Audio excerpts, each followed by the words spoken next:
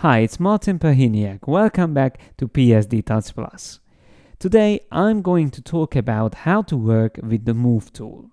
Now first of all, the Move tool is fairly simple to work with, but if you have lots of layers in a Photoshop document, you will find that the Move tool can help you a lot by finding the layers that you are looking for. So it's not only the layers panel where you can select and find and select layers, but you can also use the Move tool for that. First of all, you can right click anywhere on the image or here in the work area, and then whichever layer you overlap with your mouse, you can see all those layers, and then you can select the one that you need to work with. But that's just one way to work. The way I prefer to work is holding down the command and using the auto select feature.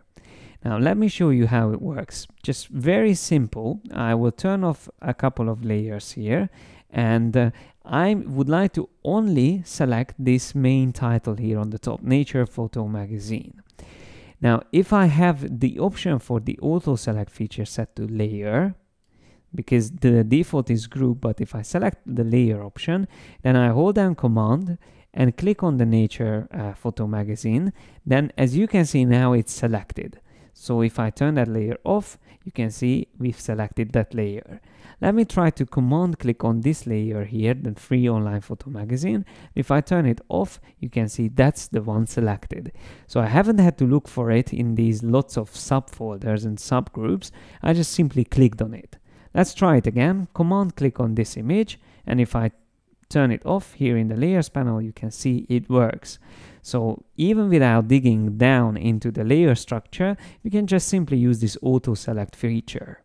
Now, if you have the auto select feature turned on here on the top, you don't even have to press command. So the Move tool will automatically try to select the images that you want. So as you can see, I'm clicking on these images here, and in the layers panel, it automatically selects those layers. So the Move tool will automatically select them. If I choose group, then the Move tool will automatically select the group where the selected layer is stored. So for example here, because all of these layers are in the same group, it won't make much difference. That's why I prefer to use auto select with layer. And the reason why I have the auto select turned off most of the time is because sometimes it can get in the way. So it saves time, but it can also get in the way. And what I prefer to do is to use the Command or Control on PC keyboard shortcut to be able to use this feature. But let me show you another very useful feature, which again I use a keyboard shortcut for, and that is under the layer menu. And here you can find the option called Show or Hide Layer.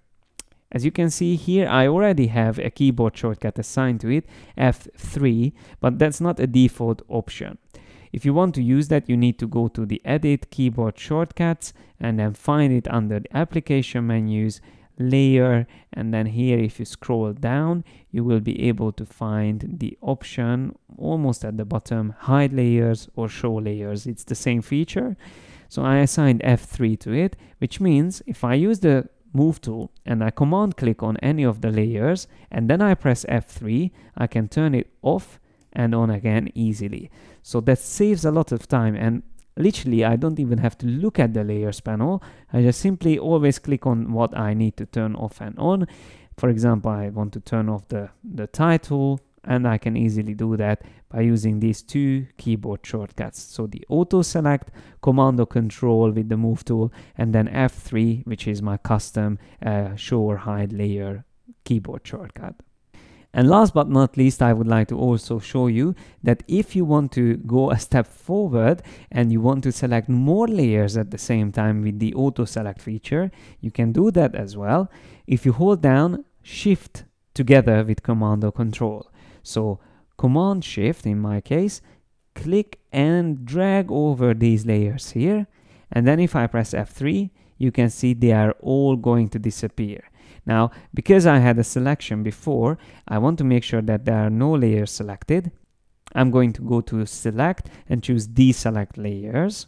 and then use the Command Shift together with the Move tool and select these layers. And as you can see, while I'm dragging over them, you can already see it here in the Layers panel that I'm doing the selection.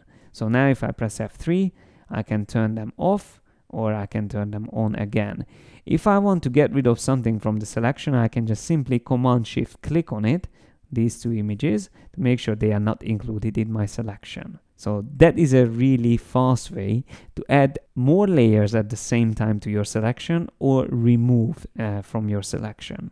So for example, if I now Command Shift click and drag over these layers, they will be also added to my selection. If I want to remove this, again Command Shift click, and then it's removed. And now I only have these selected here on the top. And now, just so you know, we selected probably around 25 layers at the same time.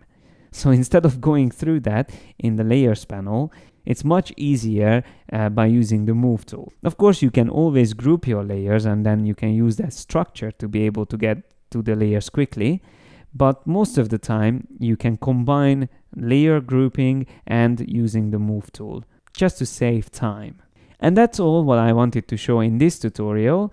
I hope you will join me next time as well. Thanks a lot for your attention.